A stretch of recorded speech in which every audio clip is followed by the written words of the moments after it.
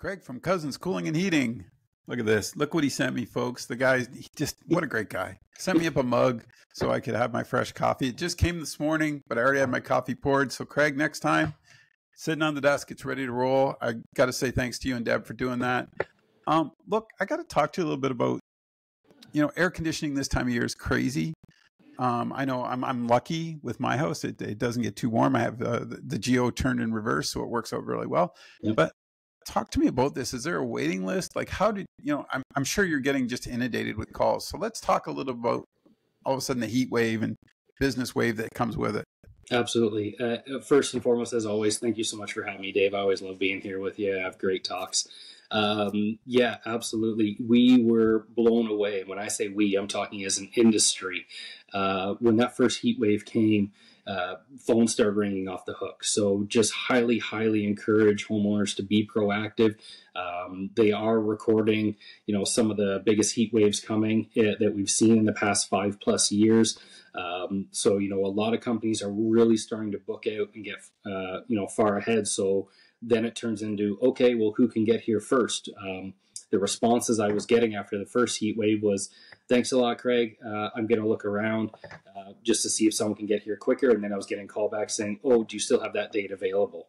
And that happened. We have six documented jobs that we've booked that happened to different people, that when they call competitors and so out there, it is happening because people are waiting to, the last minute. Don't get caught on that, folks.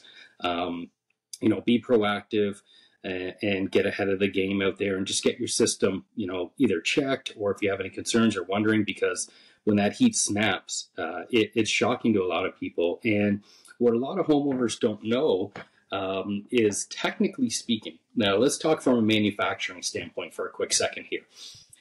All air conditioners that are made in North America to meet government and regimental standards are only designed to lower your house 10 degrees below the outside ambient temperature. Now, with better windows, doors, insulation, all that stuff, obviously we can get your house down, below that to whatever comfort setting you want. But from a technical standpoint, as a technician, when we send a guy out and he says, hey, my unit's been running for 24 hours. Well, yes, but you just turned it on and it's currently 28, 29 in your house with 80% humidity. It's going to run for that long, and it's going to take quite a long time to get down to your desired comfort level of 21, 22, 23, whatever. And also drop that humidity from 80% down to a comfortable, 55, 60%.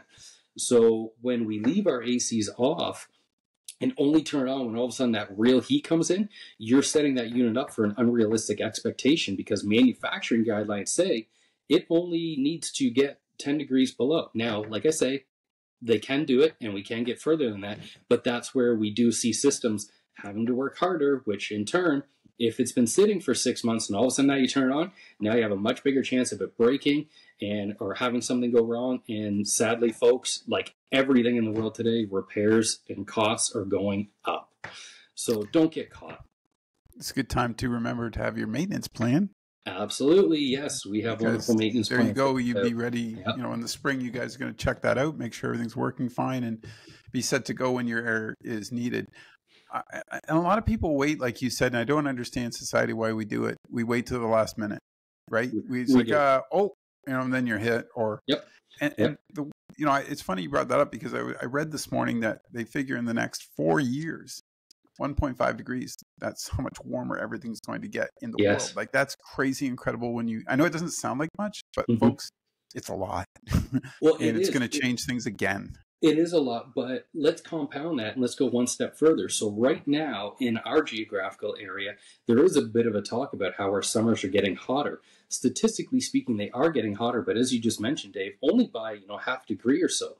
But as the polar ice caps are melting and different things are happening, what we are seeing all across the world is drastic increases in humidity. So that's why instead of it being 24, 25, 26, now it's 26, 27, 28, but it feels like 34, 35 because we're used to humidity levels, between 60 to 70%. We are now seeing humidity levels in Southern Ontario in excess of 80%, which is something that is unheard of. And now all of a sudden it feels like 34, 35, 36. So again, when you set your unit up and it's, feels like 34 degrees, technically speaking, that air conditioner, doesn't matter how big, how small, whatever furnace you've got, when it's paired, even if you have the top of the line system, it's only going to design to get your house to 24, 25 degrees. Now, again, we know it can get colder, but that's what the manufacturing guidelines say is an expectation. But if you set your system up a little bit early, get ahead of that heat snap so that it doesn't have to work as hard, now you can protect your equipment and you can make your house much, much more comfortable.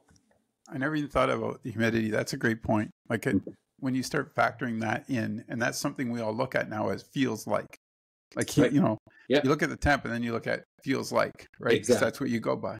Yep. But that part of it, that aspect of it has changed dramatically in the last 20 years. So, I think it's just something to be more cognizant of, folks. Like, you know what I mean? Like, we're really not aware until the heat hits us. And then we're, like you said earlier, then we're all panicky, and if you don't have a maintenance plan with Causyn's, if you don't have, and that's it. If you're trying to get a new air conditioner these days, you're probably going to be waiting for a bigger unit. Well, exactly. And we're trying, we've increased staff and we've done things to better service our customers that are fully licensed technicians to make sure that we can get everybody in a timely manner. But it is a much bigger deal. And by having an AC done properly, humidifiers, you can go to Home Depot, Home Hardware, and pick one up for, a few $100s and have it installed, and you're going to be in that bracket. The whole home dehumidifiers are a totally separate thing that are becoming big in this industry. I just quoted the smallest one that manufacturers make, which is 80 pints per day, and it was around $3,200. It's almost the cost of an air conditioner. Yeah. So putting a humidifier on your system for a few $100s is possible. But if you have a home where you need the opposite because of how good windows, doors, insulation, roofing you have, the humidity in your house is out of control, you need to remove that humidity. If you have to add a secondary system, it's a whole separate unit now. It's not like just a plug and play like a humidifier. So by having your air conditioner on early, by having it maintained and serviced and having it set up to work properly, you can get ahead of all this, save yourself loads of money, and make your home comfortable without breaking the bank. A couple of questions left here. The video we did last month on scams, I want a quick update on that because that seemed to hit a nerve. Like you said, I think a lot of people were feeling like someone's taking advantage of them, right? And just reiterate what you need to look for if someone's calling you or coming into your home. So just first and foremost, anybody, if you don't know who this person is and they haven't been personally invited by you reaching out to a company, I highly encourage you to stop right there. There is a lot of new techniques in regards to reaching out to consumers now and homeowners specifically, whether it's through social media, whether it's through direct phone call, whether it's through mailing, where they appear that they're part of an affiliated company that you may recognize, but they're not. The scams are getting out there, getting out of hand. And as I mentioned before, we would love for you to call us if you've got any questions or concerns. But if you have a local HVAC guy that's not us, that is your guy, call him first before you let anybody else in the home. Explain to him what's going on. We are a nice small community. I have very good competitors. We are competitors at the end of the day, but we do have a lot of mutual respect for each other. And we all are on that same page. If there is something that you're unsure of, if you get this odd phone call, if you get this weird thing that you think is from Enbridge or, a utility supplier, but you're not sure, call your local HVAC guy.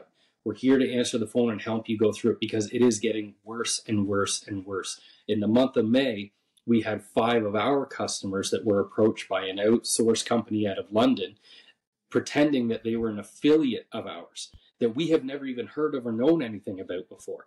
And sadly, when you look at their reviews online, they have very positive reviews. But as we discussed before on the call, when you look at their reviews through the Better Business Bureau, it was detailed everything that they do as part of a scam. So it's that fine line with the world today, folks. And just if you're unsure of the slightest thing, call us. Call whoever your other local guy is. We're all here to help, and we're all on the same page that these big cities are coming in here with quote-unquote scams.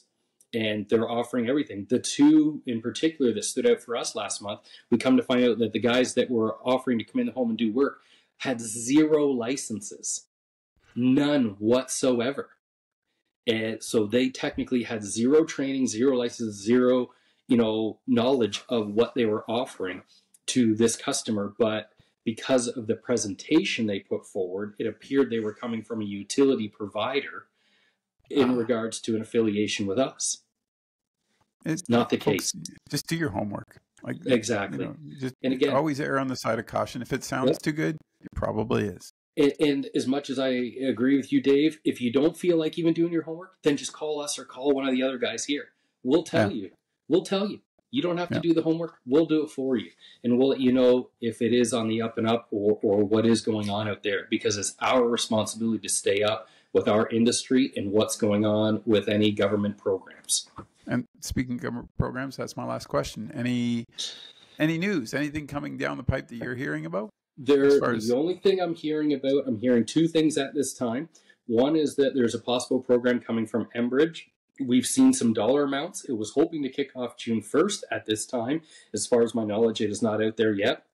We're still waiting to find out where we feel as the contractor that we respond to them is if a home energy audit is required, because that could delay the process, several weeks, to which, a lot of consumers are going to say, well, I'm not going to wait several weeks for an AC. I need it now because the heat is here. So we're waiting to find that out. Other than that, there was a federal program we've heard of, but it sounds like that's not going to happen until next summer. But that is going to depend on who's in power with the election coming up. So I apologize that I don't have a ton of details, but at this time, there isn't really a lot going on. There's a lot of conversation. There's a lot of talk, but there is nothing that is formal and moving forward yet. How do people get a hold of you, Craig? 519-428-3241 is our direct phone number to the office here. You can talk to myself or any of the ladies. Deb or Terry, happy to help. You can always find us on our website, causyn.ca, or you can always email me directly, Craig@Causyn, that's CAUSYN, coolingheating.com. All one together. Thanks, bud, for doing the show. Can't wait to talk to you next month. Stay cool, eh? Always a pleasure, Dave. Thank you so much for having me.